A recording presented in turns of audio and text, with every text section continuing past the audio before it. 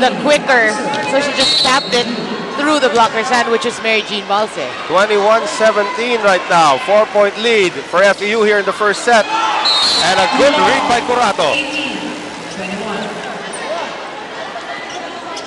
So 21-18 right now.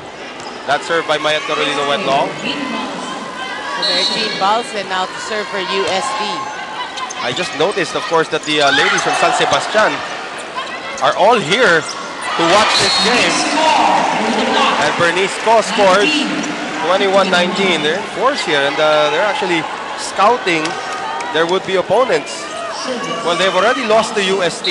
That was their only loss. Di pa nila nalalabanan tong FEU.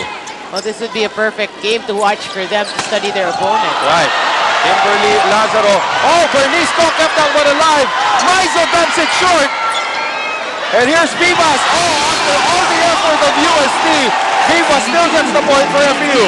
That's right. That's an out right there for UST. Right. Pinaghirapan nila, and in one play, Cherry May Vivas ends it there.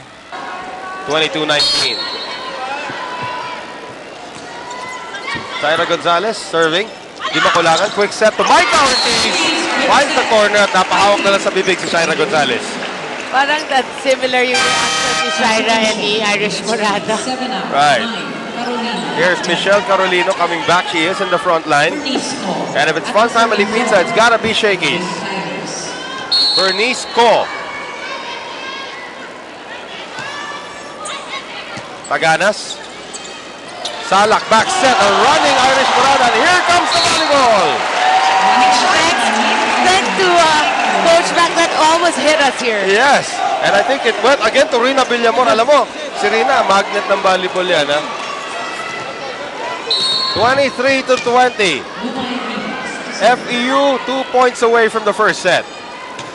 Viva serving. Curato. Di makulangan. Back set Ortiz. And Ortiz delivers again. UST doing their version of a running spike. And Ortiz is not really known for her running spike.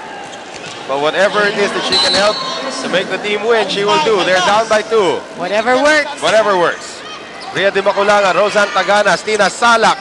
Morata tries to dump it. And that will be a violation. Morata parang kinamay na niya yung bola nun, eh. May kasamang gigil din yun, eh.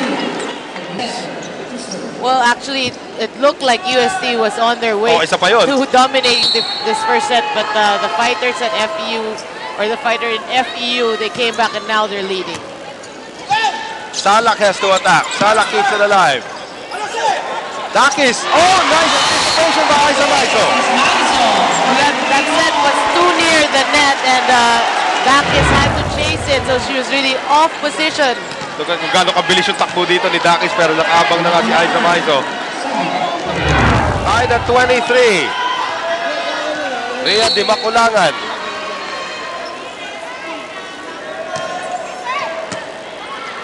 Here's Salak.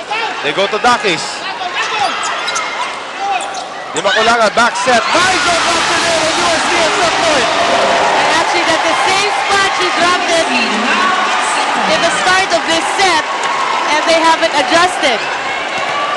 And again, it's Di Maculangan who always seems to be serving at set point for UST. Is that a good sign? We'll see. Aganas. Uh-oh. Dakis has to put this one across. Di Maculangan. Jump set. Isang Carolina still alive. And that one goes out. What an effort for Morata. But UST comes back to steal the first set. What character UST is showing. Leading. They lost the lead. They were trailing towards the end of this first set, but they came back and they got the first set. Shaky, shake and play. And look at this. FEU trying their best to keep it alive, but Morada puts a little too much muscle on it, and UST claims set number 1.